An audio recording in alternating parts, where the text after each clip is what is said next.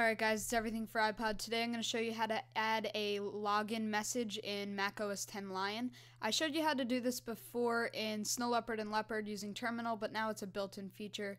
And here I'm showing you that you can open the lid and you see it when you have to type in your password and also when you're logging into your account. So go into System Preferences, click Security and Privacy, and tick off the Show a Message when the screen is locked box.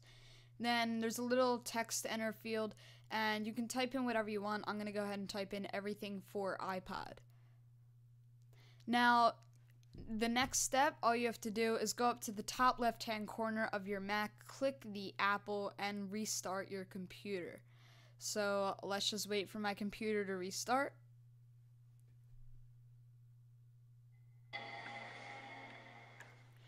And it's just about done here. Alright, and now you can see everything for iPod at the bottom of the screen. So that's it.